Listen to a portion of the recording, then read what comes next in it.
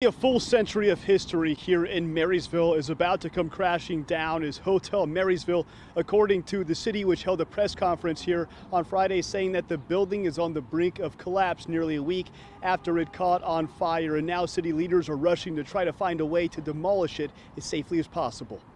We, City Council of the City of Marysville, have formally declared an emergency.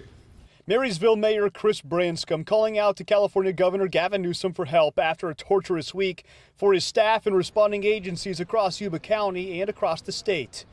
We have people that are just physically exhausted from the amount of time spent here, and so it's a matter of we just can't sustain this forever. Feels like forever. The historic Hotel Marysville has stood on E and Fifth Streets in downtown Marysville. On Saturday night, the local landmark nearly burned to the ground. And approximately 2 hours into the firefight, we did realize we had fire throughout the majority of the building and in the roof structure.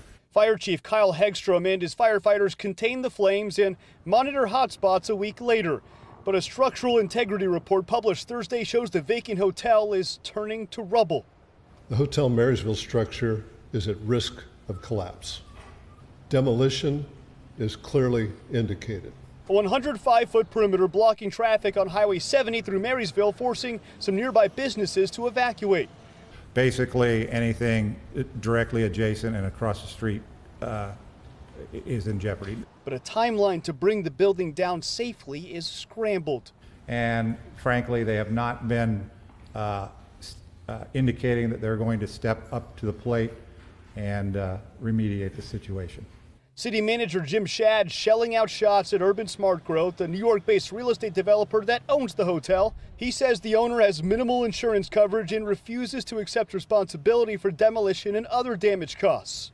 Urban Smart Growth has more than adequate resources to do the right thing and make the building safe so that we can restore traffic and restore business to our community. I am not confident that at this point they will. In a statement to Fox 40, legal counsel for Urban Smart Growth says in a response, quote, "We were devastated to hear about the fire loss and happy to find out no one was injured. We have laid out a path forward with the city that we think will be the quickest and most efficient way to get the highway open, protect neighboring properties, and move to the next phase of developing the historic corner of Marysville. We believe the city of Marysville is in the best position to take over the property and get the highway and neighboring businesses back open." And furthermore, to go along with what the spokesperson for the property owner was saying in that statement, I just got off the phone with them and they tell me these claims the city is making that Urban Smart Growth is just unwilling to pay any of the costs that are associated with demolition. All of the damages here are, quote, unequivocally untrue. They say the city wants them to come in and demolish this building tomorrow, and they say that's something that logistically they are not capable of doing. Reporting in Marysville, covering local news that matters, I'm Mason Morrow, Fox 40 News.